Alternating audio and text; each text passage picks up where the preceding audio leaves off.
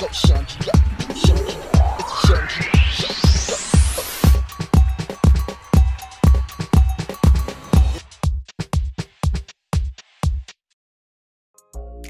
Catch some inspiration with Nikki Woods, the incredible media personality, strategist, and former executive producer of the Tom Joyner Morning Show. All right, Nikki Woods, thank you so much for being a guest on the Chundria Show today. How are you? I am awesome. How are you? Fantastic, thank you. Let's get to it. So tell me about your transition from executive producer of the Tom Joyner Morning Show to now being an amazing media strategist. Rough, to be quite honest and transparent. Yeah, I mean, and I don't want to be anything but, because I don't want anybody to think that that the life of an entrepreneur is easy.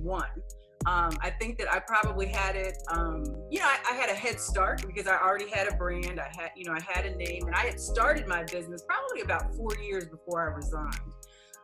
So I thought I was golden. And that first month when, a client calls you and is like, you know what, can't really pay you, or, there's just a lot of bumps. So it was certainly a rough transition, but I will say that it has expanded my faith beyond anything, because you really do have to, one, have faith in a greater power, but also have, extreme faith in yourself, because that's what you're relying on, or your talents and your skills and your gifts to kind of make your way in the world. So it was a curse and a blessing all at the same time. So who and how does your business serve the entertainment industry? So I'm not necessarily in the entertainment industry. When I first resigned, I still work with a lot of entertainers, but they're not my main focus. I like to work with people who have a message that's going to impact the world in some way. So I work with a lot of experts, a lot of influencers, and then some entertainment. I also do media training for Major League Baseball players. So, it's a mixed bag, but I think that my biggest thing is really helping people tell their story in a way that positively impacts their business. Fantastic. I'm from Chicago, so I saw that. I'm a fan of Nikki Woods. Yeah. I was digging through your website. I was like, oh, she a Chi-Town girl. So for those that, may not know you, tell me more about yourself. What city were you raised in, and what were your early experiences in media and communication? No, absolutely. So I was raised in St. Louis, Missouri. Parents are from Jamaica, so it was kind of an interesting, eclectic upbringing, I guess, if you will. I went to college. I went to Howard University, and I was going to be a teacher because my parents thought that would be a great career for me. And I think about a year in, I was like, this is not quite what I'm supposed to be doing with my life.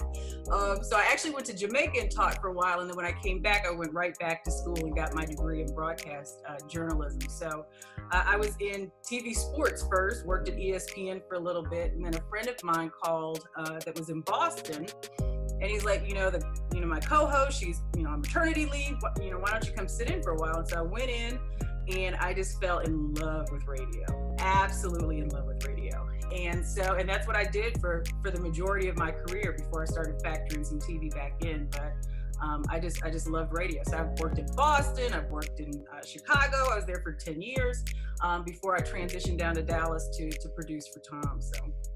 Wow, yeah. That is amazing. What an amazing story. And then how you were so dedicated to it, and you just, there's your uprise. I think that's fantastic. Now, we're all doing our best to survive and thrive during COVID-19. What are some creative ways for entrepreneurs to connect with their audience and prospective clients during this time? So I think that a lot of people, I think their first instinct was kind of to shrink back and to really kind of wait it out, and they didn't want to be insensitive. And, a lot of people were going through some really rough times, but I think most of us start our businesses because we do want to change lives, and we do have something that is of value. So one of the things that I really work with my clients on is pivoting if necessary, because not every service, I think, you needed to push. And for me, I mean, media changed, as you well know. And so it was a lot harder to get that visibility visibility for clients. And so we started focusing on helping our clients start their own podcasts and live stream and do more of that so they could take their message directly to their customer.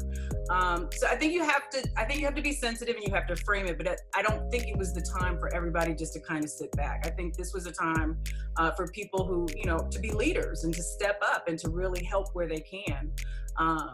It's hard. I mean, everybody, I think this is the first time that in my lifetime that everybody is like globally going through the same situation. And so you have to understand when the client calls you and says, we have to hit the pause button because I'm not working now, or, my clients have stopped paying. So it's an unnerving time. It's a scary time, but, it's either you pivot or you panic. And I try to help most of my clients pivot if we could. It's so easy to be stifled during this time, in your business. So I love that, you inadvertently you created a business that helps people, continue to be, continue to find new ways to do things or more creative ways to do things. And that's what's most intriguing to me. Major events worldwide have come to a halt. Social distancing is normal. Yes. How can public speakers and authors specifically continue to convey their brand and message across platforms for engagement? Because I know this is new territory for a lot of people. Zoom is the new feature, where you're constantly on Zoom calls and in meetings and things like that. So, I really, you're the expert here. How do we drive that home that, your business doesn't have to stop or your events don't have to, maybe you couldn't throw that big event like you wanted to, but now you could host a webinar instead, there are alternatives. No, absolutely. And I think this was a time where everybody's like, oh, I've got an online business. I think we all learned who really did and who may not, have so much. So I think for a lot of us, and me included, this was a great time to look at the holes in your business or see what's missing and, invest some time in learning some strategies. And definitely podcasting and live video is one of them. People just love live video. And so it's a great way to get your message out there without waiting for somebody to say, come to my platform, come talk, It's just a great way to take your message there. And so we definitely had to tell our clients, you got to step it up. But then on the back end, you have to make sure that your business has something that, you're going to be able to sell once you open your mouth. So, it's like I say, media is great. Being on CNN is great, but if it doesn't positively impact your business in some way, then it's just another thing to do. So having those digital online products, having those sales funnels, those marketing funnels, all of that in place was something we also really worked with clients on to make sure that once they did start taking their message out there, that they would be able to get the clients in their funnel and eventually, purchase from them. Smart. It's a very smart strategy. It's all about the strategy. All about the strategy. I'm telling you. Now, there are entrepreneurs who are less familiar with the power of social and digital media, and they may or may not feel intimidated by such a fast-moving technology. How do you encourage someone to step out? Because that's a mental thing sometimes, you may have absolutely aptitude, but how do you empower them mentally? So I think for me, one of the mindset shifts that a lot of people need to make, even in the best of times, is that they have to recognize the value that they inherently bring. So it's a lot of times people, they go to the media and I guess they feel like they're being salesy or they don't want to talk about their service. And you shouldn't. But the service that you have or the book that you've written or the song that you sing, all of that has some kind of value and that's what you should lead with. So it's really kind of switching it from, I want you to help promote my business to this is the, the value that my business brings and this is how it can help your audience. So I think that's the first thing. And then I think that people don't realize that and as well, we are in like this constant 24/7 content cycle. So people need experts. They need people, business owners. They need people with solutions to step up and offer themselves to the media. I was on Facebook, it's probably about 2 weeks ago, and there were like 3 journalists like, do you have a story? You got something to talk about, something that's not COVID related, bring us some good news. And so it's, the media needs us now just as much as we, you know, want to be a partner with the media. And I think that once you look at it that way, more of a partnership as, you know, like you begging a favor of a friend to put them on your media station, then it changes the way that you approach it. It's no longer like you doing a favor for me. It's us in a win-win kind of situation.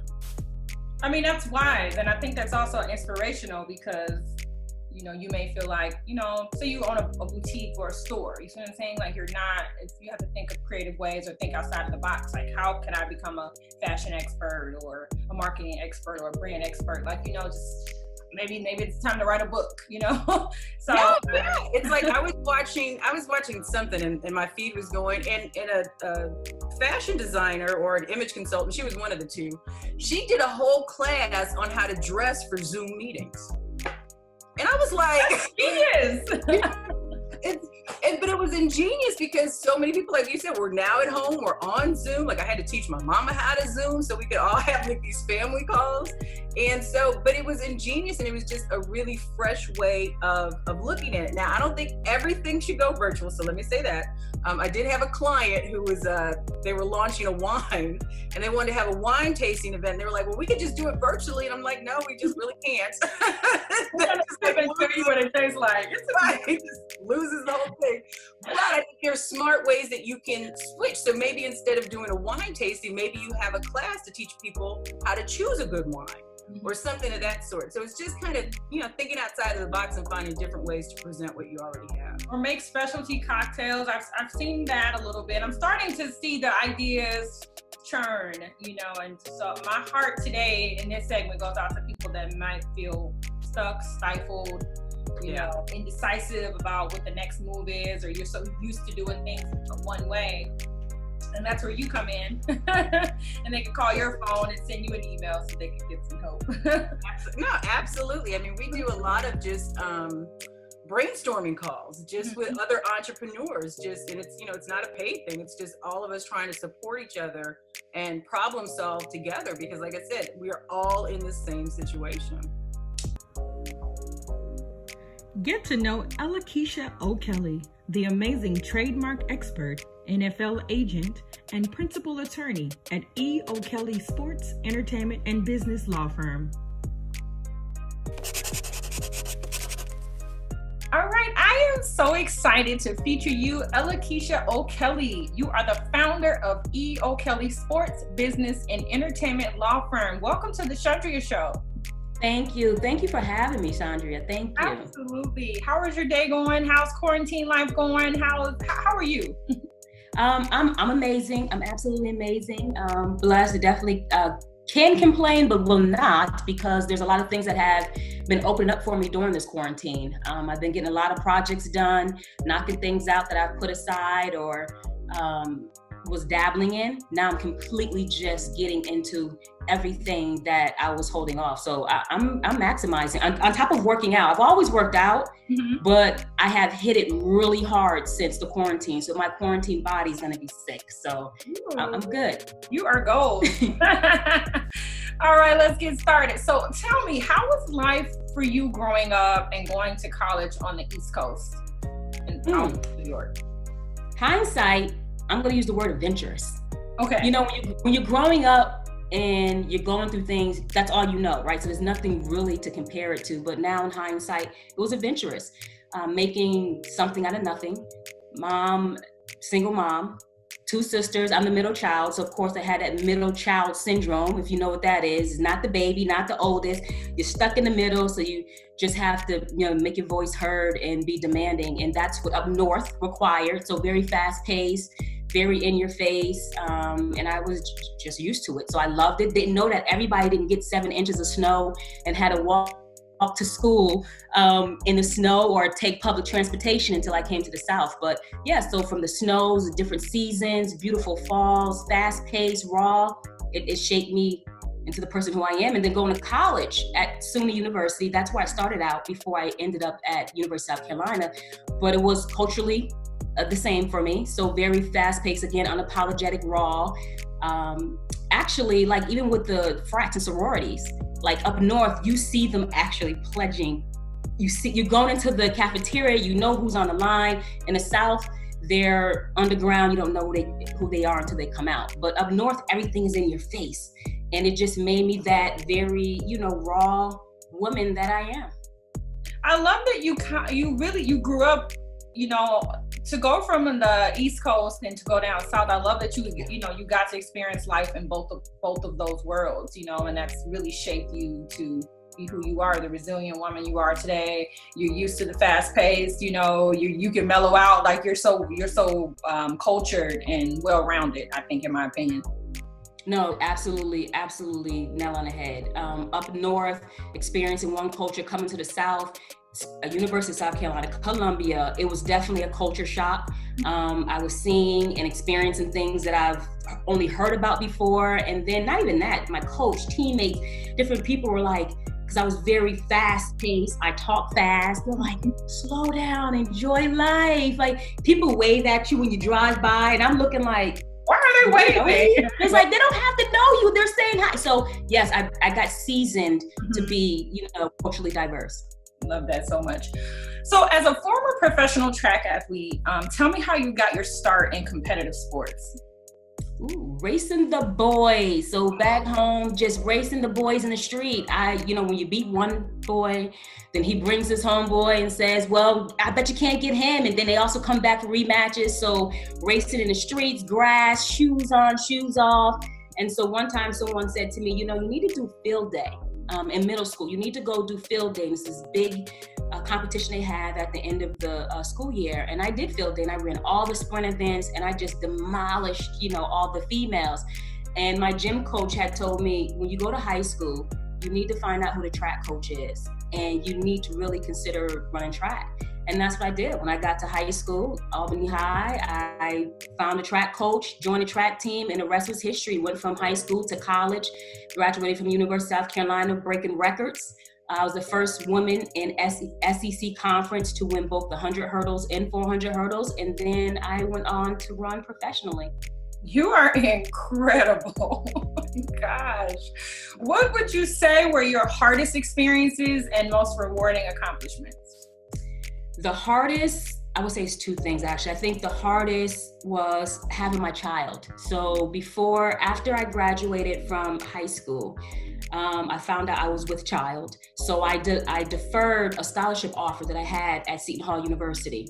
It was a very scary and tough decision, but I knew I wanted to keep my child, and that was my priority. And I knew everything else, it will work out, because I was just willing. I was willed to make it work. So I had her throughout college, and then of course professionally. Then you have to travel the world. So I traveled the world, and I'm leaving my daughter on Mother's Day, or just feeling like I'm making a major sacrifice for us both. But in that sacrifice, spending a lot of time away. So that was really hard. And the next thing was navigating the business side. You have, track the sport, and you have track the business. And the business side is where it's beastly. Your love for the sport comes from you competing, and then you can have that love dampered because you realize that it's really, really, really, really a tough thing when it comes to the business side. So those two was the hardest. Most rewarding, I would say, is traveling to places that I otherwise probably wouldn't have been afforded to do. Not just nationally, cross state lines, but internationally, going to Europe, going to China, and then also experiencing people from different parts of the country and being culturally diverse there. So it really culturally stretched me, having roommates that I slept with from Kenya, from Germany. So that was really rewarding.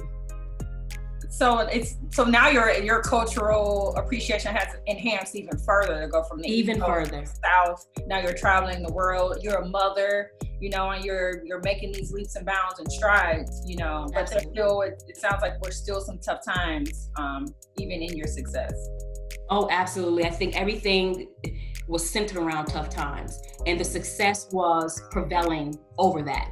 So everything, it was just tough from traveling, like I said, to the business. I mean, we become products, not people. And we're products to everyone. And if you're not grounded and don't know who you are and what you want, you can get lost in that shuffle, get put in the machine and spat right out. So sports are absolutely tough. You have to be grounded. love that about you so much.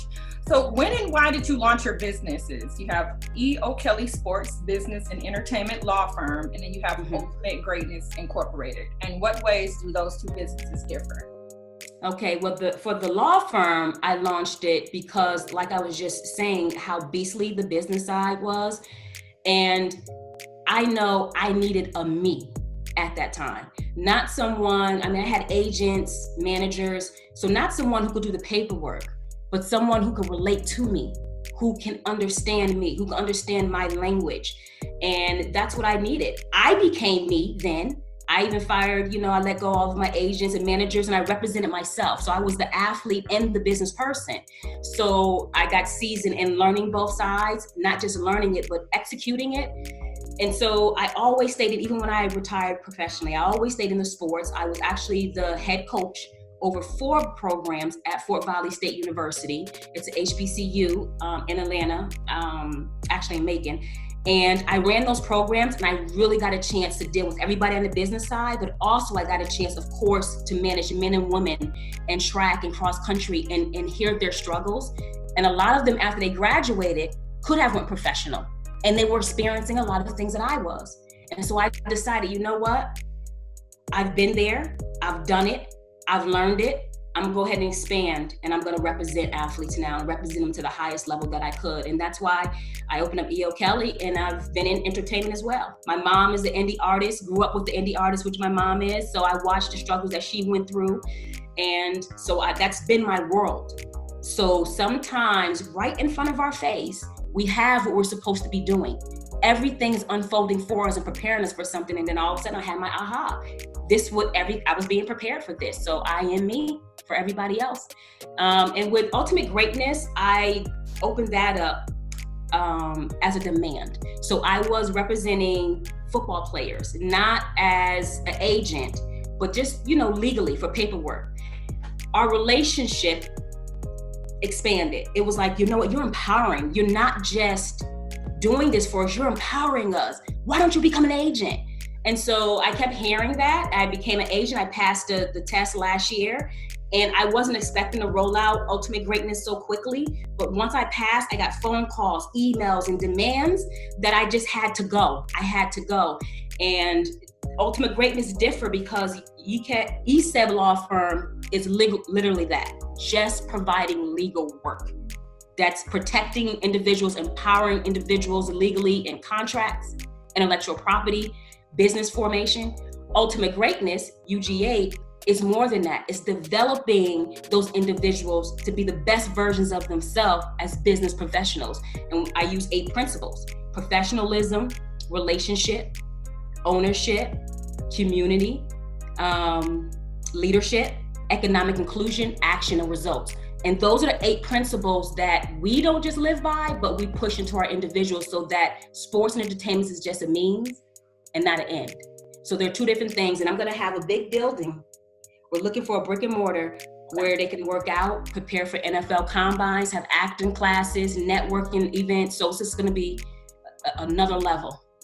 Next level for you is integrating the 2 under the same roof. So what we're gonna do for the headquarters, I'll have ESEB Law Firm placed at UGA, but it's literally gonna be for providing the legal work for those who want to hire ESEB Law Firm as their attorney. If they don't, they can have other attorneys. They can just be a part of UGA to expand themselves on the business level. That's groundbreaking though. So they're not and thank you. That's exactly what I wrote down. I want groundbreaking. Groundbreaking. You're brilliant. You have a unique approach to business that you credit to your experience. Is that directly tied to the 8 principles that you listed? Or is it something else? No, what I tie to my business, I think that is a part of my unique experience is that I don't sell, I relate.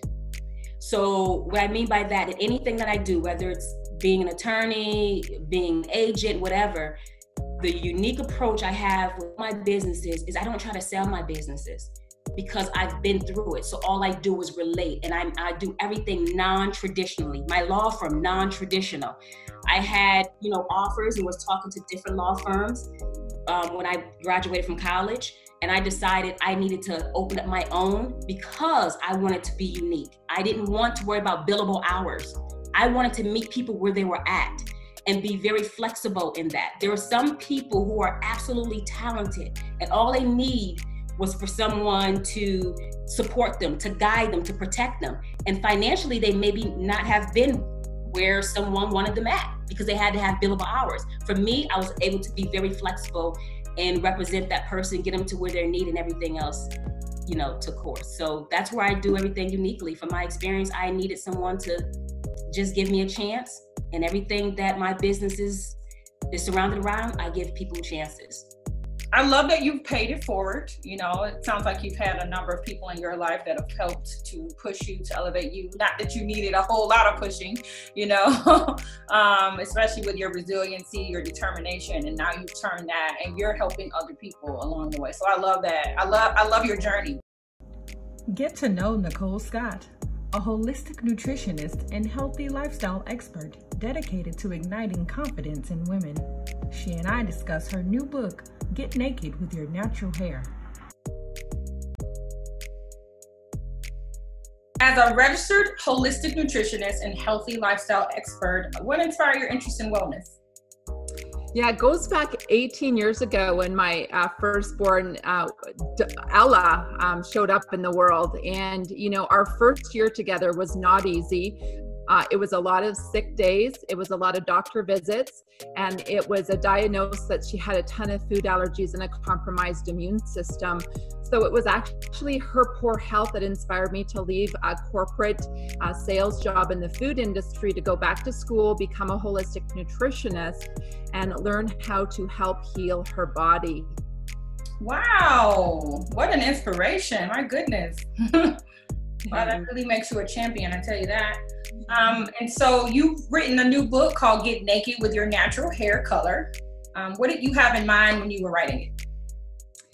Yeah, so, when I started to write it, I was wanting to write this to all the women who have ever dyed their hair and maybe questioned it, how healthy it was or not, and to all women, all ages and all races that have ever struggled with body image, poor health, weight gain, hormone issues, or just that constant dreaded skunk line that, shows up at different ages for us. So that's kind of who I had in mind when I was writing the book.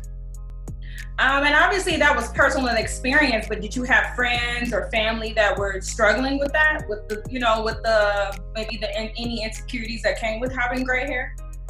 It was all me.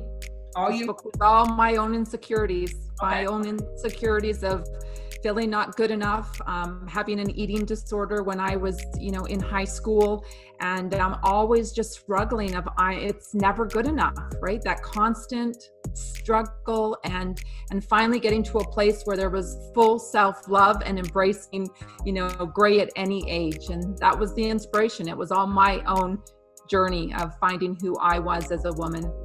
So you'd say those were the challenges that you faced, which ignited your desire to tell this story? Exactly. In a health scare 2 years ago in 2018, I actually found lumps in my breast, and then the doctor confirmed that they were suspicious. So I had to go through the testing and figure out, in that week, were they cancer, were they not? And I was lucky enough that the answer came back that they weren't cancerous, but it was really in that week of unknown that I was like, where else in my life, Nicole, that are chemicals showing up that maybe you're ignoring? And when I started to go back to the books, when I started to research the top, I think, chemicals that were, landing in my body every 3 weeks was my hair dye. I researched that there was over 30 chemicals that I was soaking my head with every 3 weeks, and they were linked to cancer, allergies, organ toxicity, reproductive toxicity, and so much more. So that wake-up call for me and that deep dive to want to be in my best version of me, I said no more to the dye 2 years ago. Wow, what a champion you are. I mean, to have that thought process, to go through something as, as deafening as a cancer scare, to you know, being in the mindset to link it directly to what have I done that this could have been a possibility for me, and to link it to your hair dye, I think was, you know, very profound of you to do, to link the two, because you could have just kind of wallowed in that, but you became resourceful, you know, became safe, you know, so kudos to you for doing that, and not only, you know, protecting yourself, but then making it your mission to help others. So Yes, kudos. thank you. You get a kudos. So let's move forward. How did you choose the women whose stories are shared in the book? Yeah, you know, it was actually really hard to do because I had no idea how many stories were out there of these amazing, beautiful women that got brave and wanted to tell a story. You see, I was in a bunch of, you know, Facebook groups where there were 10,000, 20,000 women that were sharing their stories every day. So it's actually in the beginning a little overwhelming because I was like, I just want to find about 18 women. And it was like, who do I choose? But really at the end of the day, what I decided to do is, you know, what story gave me that goosebump moment? And I just leaned in and listened, and I got to know a lot of these women that were one-time strangers and now friends. And if it inspired me in that goosebump moment, I was like, that's the story that I need to have in my book. And I love it because I got to choose women anywhere between the ages of, you know, 40 to 80. So I wanted that diversity of age, but I also wanted the diversity of culture. So there is that, you know, variety for women to get inspired, because I always believe that we need some heroes before us sometimes before we can step into that greatness. I think something amazing happens when we tell our stories, you know, and, you know, we don't always step out on our own. So for you to create a platform for women to be vulnerable enough to share their, you know, their scary parts, the insecure parts, you know, the parts you've never shared with anybody, you know, we, you know, sometimes tend to kind of live in this seemingly perfect little bubble. And for you to create that platform, how many responses did you get initially? Yeah, I had hundreds of women because I posted, you know, I'm writing a book and I'm selectively, you know, looking for a few, you know, women that are willing to share your before and after picture. So yeah, I had hundreds of women. I realized I could probably have an entire series of books just on women's stories, but that's where I share that in my social media feed, and get those stories out to the world. Fantastic. I love that you did that. So you said you promoted this on social media, which leads me to the question, tell me about your Facebook group, Gorgeous Gray Hair Movement, and why you started it. Yeah, so, you know, it was October of 2018 when I stopped the dye. And it was a Saturday morning where I went into a meditation where I get quiet and still, where I have my quiet time to just connect to my faith. And in that meditation, I got the nudge, Nicole, you need your own group. You have been in all of these other groups, but it's time to break free and start to role model and mentor other women. And I thought, oh, okay, me, can I do this? Do I want to take this on? And I just casually put, you know, a group together. The Gorgeous Gray movement kind of showed up in my meditation. By Monday morning, I had over 100 women that wanted to join my group. And that was enough for me to say, okay, Nicole, you have to keep on going. There are women that want to hear from you. They want to watch your journey. You got to lead this movement. So I've been doing that for the last almost 2 years. Wow. And I know that has to be such a rewarding feeling for something that you nudge to do, nudge to keep doing, nudge to, you know, keep the movement going, and then look at how it's growing by leaps and bounds. Yeah, it's awesome. The stories make me cry. I get so proud, like a mama bear, when you get to witness a woman going through this for the first time and so scared. But it sometimes takes a village to lift up a woman, and that's what our group is about. Get to know Signature Bride Magazine, bridal lifestyle for today's Black couple.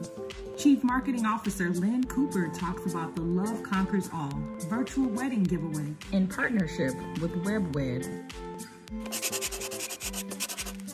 I am excited to feature Lynn Cooper. I'm great. Yep, I'm here from Signature Bride Magazine. Yep.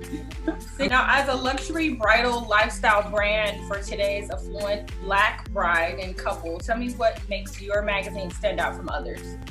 I mean, you know, when I first got to work with Signature Bride, I was really kind of taken back by what I learned about the bridal industry. I'm not sure if you're aware, but from major publication, there's only been 7 Black women ever featured on the cover of a major publication when it comes to bridal.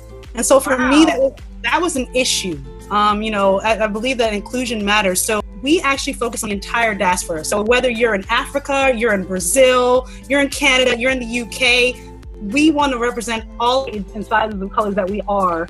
And do it with real media professionals. So everyone on the editorial team has at least 10 years experience writing. And so we're coming at it from a real editorial and content heavy perspective versus just all visual and photos. I love that. I love it so much. Countless wedding ceremonies globally have had to be canceled with lots of money and memories lost. You know, in the wake of COVID-19, how are you all making a difference in the lives of brides and grooms all over the world? So we really wanted to start out by just pushing a lot of content. We got a lot of questions online, and we really went out and reached out to experts all across the country to just give us some feedback about whether people should postpone or cancel weddings.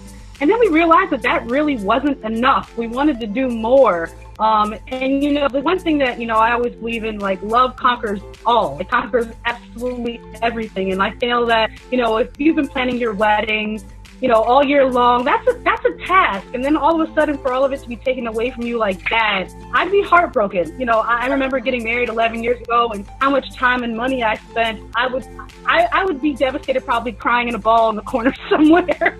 But we wanted to just put together a contest. So we started Love Conquers All wedding giveaway, which we're running now, which is amazing. Love Conquers All wedding giveaway. So what's it all about, and what will the lucky winner receive? Sure. So the Love Conquers All wedding giveaway is a $10,000 virtual wedding and honeymoon package, 2021 honeymoon package. For the lucky couple, they get rings, they're getting beauty products from Fenty, they're getting amazing luggage from Rome. We've had a lot of great feedback from other brands that are out there that, you know, target our demographic that didn't know what to do during this time. And so we wanted to give them an outlet to let people know that they care and that they're here for them. I'm excited about these brands that you all have partnered with. I know one of them was Wed Web. Why was this business pairing so amazing for you all? So, you know, unbeknownst to a lot of people, you know, this whole COVID-19 and social distancing is kind of new for all of us. And a lot of us are just getting onto Zoom and learning about, you know, virtual products, period. Well, Wed Mobile was actually on Shark Tank. They are a Black couple that created this content, this platform over 8 years ago for you to actually legally get married online. You cannot legally get married by Zoom. I think a lot of people don't realize that. It might not hold it back up in court when, you know, so after all this is over and you have to go file your marriage license, how are you going to prove that you got married on Zoom and that you're efficient, So partnering with WebWed, one, because they're a Black-owned platform, and secondly, because it's the legal and right way to actually get married. And where are they based out of? Washington, D.C., so the same place where I'm at right now. Yeah, it's kind of great. Okay. I'm looking forward to meeting them. It's been a whole virtual relationship, and I'm like, y'all are right down the street. We kind of just need to do like a drive-by. Something, a meetup somewhere. Oh man, that's absolutely awesome. So a number of major brands have signed on, like you said, to be a part of this incredible project. You mentioned Fenty, I read Webaways, Rome Luggage, Hitch Switch, Amore, JNCY, The Money Coach, Black Girl Sunscreen, and more. Like for you personally, why is it so important to have support from such major brands? I mean, I think that we wanted the support from these major brands because we use them. I think a lot of people don't give credit about how much buying power we have as Blacks. It's immeasurable. And so for them to turn around and say, hey, you know what, we want to give away some of our products for free. There's no money being exchanged here whatsoever. Everyone is in this because they actually truly care. And that, you know, I've been doing media for a long time. Normally everybody wants some money. Like, no, everybody really is like, how can we help? And I think this is a great time for everyone to show their humanity. I love that. And I love that, you know, you all are offering that opportunity for us to give back, you know, in a very unique and a very necessary way, you know. I mean, donating food and all those are such admirable things. But I love this story so much because my heart does go out to brides and grooms all over the world that have had to cancel or postpone their wedding. So to get all of this, you know, the makeup, you're able to get married, you got a honeymoon in 2021, like this is such an amazing giveaway. So with the success of it, what's next for Signature Bride Magazine? We are going to keep pushing forward. Sadly, you know, we've been talking to a lot of our other folks in the media industry, and they're closing their doors. They're being forced to close their doors. We're going to keep moving forward with virtual events. We've got a virtual happy hours coming up for some couples. You know, we had to just shift our business model right now. So, and we're really, really super excited to release our print in winter. Like that is for us. We're still going to we're not going to stop. We're going to remember that love conquers all, and we're going to keep pushing forward. Love conquers all, and so does Signature Bride Magazine. I'm here for it. Get to know Lauren Michelle Jackson, a dynamic licensed clinical professional counselor, certified domestic violence and professional life coach. As founder and owner of Cultivate Your Essence, her Chicago-based therapy practice is dedicated to helping people become the best versions of themselves. Lauren Michelle Jackson, welcome to the show. Thank you. How are you today? I'm doing good. I got some rest today, so that's okay. always good. Has it been hard to sleep or rest easily?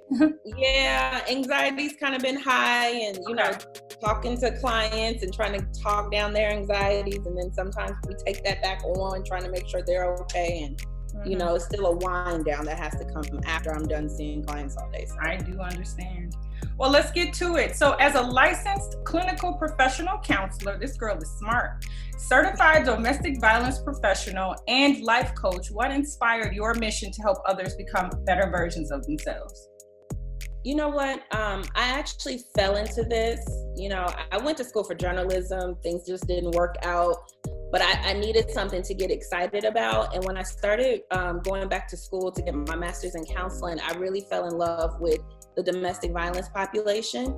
And sometimes just seeing how broken those individuals were, but being able to work with them one-on-one to help repair that relationship with themselves was everything. And then that just kind of became like the signature of everything that I did with counseling, period, or coaching.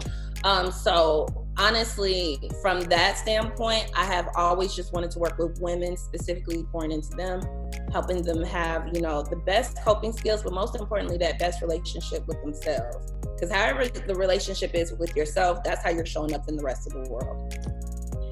That's admirable of you to be so selfless and put the needs of others, you know, sometimes above your own, because you're taking on the world's problems, you know, and yeah, very well could just, you know, live in your bubble.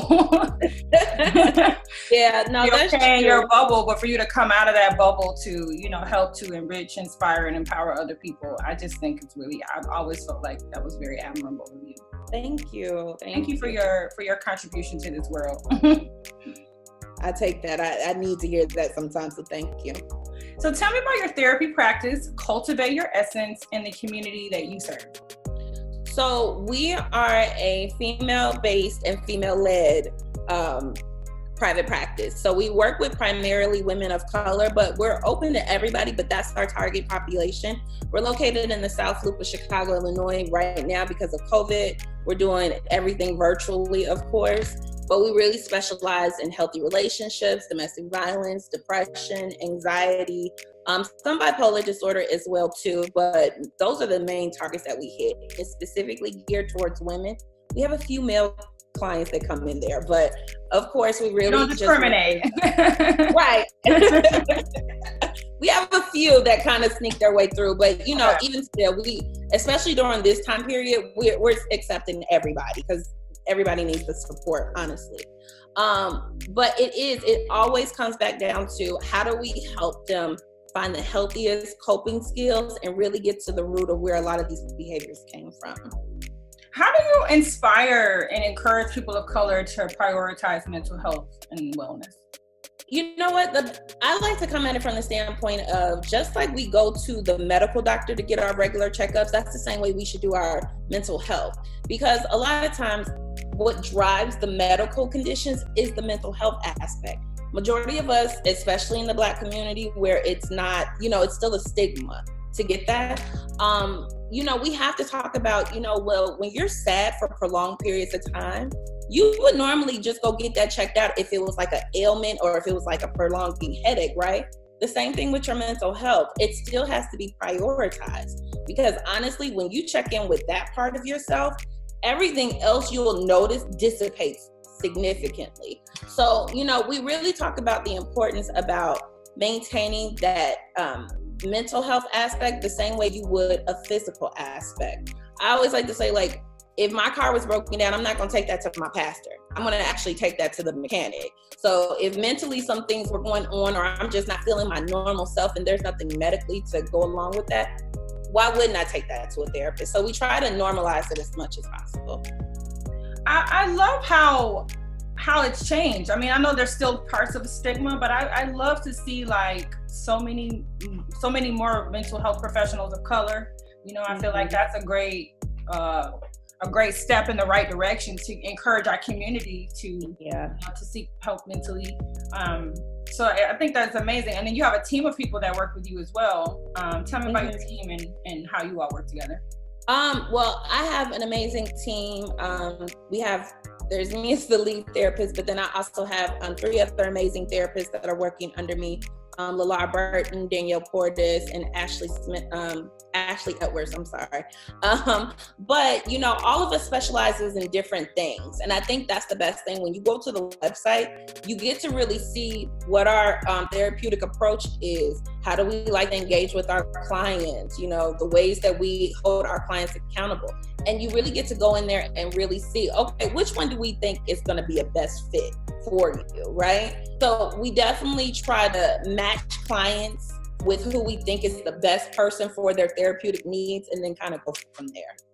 Awesome. I love that you have a team. You know, I love that. I mean, you all can really take on more clients and really help them in a really meaningful way if you all have certain specialties. So yeah, that's awesome. So this COVID-19 pandemic has been life-altering and traumatic in a lot of ways, leaving stress, anxiety, and doubt to stifle productivity. In the spirit of our topic today, forging ahead in life, love, and business, how have you personally handled the pandemic? Oh, it's been rough. I'm not going to even sugarcoat it. I see my therapist every 2 weeks to give me some support. Definitely, because if I don't have anything within me to pour into anybody else, I'm not going to be any good to my clients. A lot of Zoom, a lot of FaceTime. I think I'm Zoomed and FaceTimed out. But staying connected as much as possible. But also too, I think for me, I've really had to grieve everything that 2020 I thought was going to be and versus what it really is. I've actually lost a client during this time period. Recently just lost a friend last night. So honestly, you know, I'm grieving like everybody else, but then it's also certain things that I'm just trying to look forward to. Like, you know, what do I want my life to look like after this pandemic? You know, I'm taking the time to reconnect with some people that I haven't had the opportunity to reconnect with. I'm finding new ways of taking care of myself and really having a good support system to hold me accountable. I was talking to a good girlfriend of mine yesterday. We were practicing social distancing. Thanks for watching. So FYI. But she was just saying, you know, Lauren, this is a time period in your life where you can actually catch up on rest and allow that to be the new precedent. Because, you know, we work hard. And I think one of the hardest things is that mental health workers, we're like the essential workers, but in the background, because you don't see us out there in the forefront. We don't have to be on the front lines, but we are, you know, you just don't see us. And it's really taught me just to prioritize sleep, better, just overall health practices, eating better. I'm cooking way more than I ever did, you know, and honestly, just being okay with not being as productive as I like to be. I think that's the biggest thing. Like, I love 2 points you said. I love the part about grieving things that you aren't going to get to do or haven't been able to do yet, you know, and I think that's such a big thing because, you know, it was 2020. We were just like starting out the new year. First quarter hadn't even really wrapped up yet, you know, and then it's like, boom. I mean, not only people's businesses and livelihoods, but, you know, travel and weddings and like all these amazing ideas and plans that have just been you know, debunked, and it's unfortunate, you know. So I think that's I'm glad you said that, to grieve the plans or expectations that you have for the new year. I love that you didn't get to do. So yeah, it was a lot, you know, it was a lot of personal things I had planned, and then, you know, professionally I had the whole year planned out, but we had to adjust. So have to adjust. We got to do and keep it moving. So resiliency. Get to know Livvy Zoe in this virtual interview. She's the author of an exciting new book called Mixed Business. Tell me, what was your inspiration for writing Mixed Business? What's the book about? It's a book about a young lady, Nora. Nora is a little self-conscious. She's a little bit anxious, but she's a smart thing. And it's just a point in her time where she found love, and the issues that came with finding this little love of her life. And you know, and she wasn't expected to find this love. She was just walking along, and all of a sudden it kind of hit her. It actually, I wrote it while I was going to school, and it's just a process that I do. What I do is I will write to kind of think through calculations and computations. It's like that left brain, right brain thing. So, so this story came out of that. So definitely, that's how Nora and Sherman came to life. So. Nora and Sherman. So are the characters based on the experiences of yourself or anyone you know? Loose, very loose basis, but like, that's me. You wrote that book about me. Yeah, right. I'm sure. Right. Very loose. But yeah, no, it's very loose basis. Yeah, because I'm very anxious. But I mean, the experiences that she had was no. But I am real loose basis. Okay. So yeah. So a little tiny bit of inspiration, but because I'm always writing. So, but this one is a little bit more, loosely me. I love that you set the book in the 90s. Why did you decide to do that? Well, so that was a fight because I had an editor help me with this, and they kept trying to make it more contemporary. But when I wrote the story, it was in the 90s. So we were fighting to keep bringing it more current. And finally, I just sat down and said, you know what, why are we fighting? Because, you know, I ever fight something and you think this isn't. Who wanted it to be more current and who wanted it to be in the 90s? You were the editor. Me. I wanted it more 90s. Okay. Editor wanted it more current. Okay. And we were fighting, and I just said, you know what, I'm going to stick to me. I'm sticking with 90s, yes. So we did a lot of, but yeah, definitely. I just thought she's a 90s girl. When this is when the book was written. Let's keep her here. So yeah, definitely it was a struggle, but we managed to keep it in the 90s. Definitely. Now, without giving the book away, obviously. So do you reference like 90s music, things, movies or anything like that in the book to kind of set the tone? I don't. I don't do that so much. And it is what I try to do is I want you to envision surroundings. So I don't place my characters. Okay. Meaning I want you to just be in that moment, but I don't want to change your narrative as to location. So when you get into her world, it could be your city. It could be your town. So I don't put a locale on the scenario. I don't focus on scenarios so much. It's the 90s because she references things like we're trying to get into the computer age. You know what I'm saying? Things like that. Okay. Yeah. Subtleties, but it's there. Yes, there's little subtleties, but it can be a current book. It can be. So I was trying to mesh what the editor wanted, but I stuck her in the 90s. She tells you she's in the 90s at one point. Yes. Okay. Yep. Yeah. Tell me about your childhood. When did your love of the arts come into play? I'm a 90s girl. I'm a 90s girl. And growing up 90s, growing up 80s, 90s, you had the latchkey kids, so I'm a latchkey kid. And mom, and I always tell everybody, I I was ready for COVID because your mom said go home, you stay home. Summer times, you're home. So you had to be creative. You had to figure things out. You had to, so we wrote stories. And I've been writing stories for my sisters since, for as long as I can remember. We did pictures, we did songs, we built up these imaginary worlds, and with our Barbies and our toys. And so it grew from there with singing, all types of music. I wasn't just exposed to just R&B. Goodness gracious, there was, name it, I listened to it.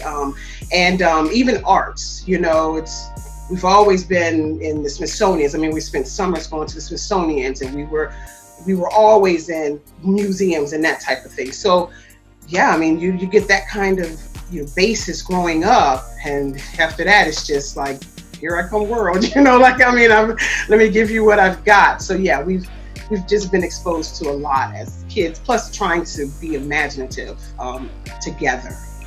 I think that was a lot of it. So yeah, definitely. I love how that shaped, who you are today as a creative, as an author. I just love that, and I shout out to your family for encouraging that, because arts are important. They shape us socially.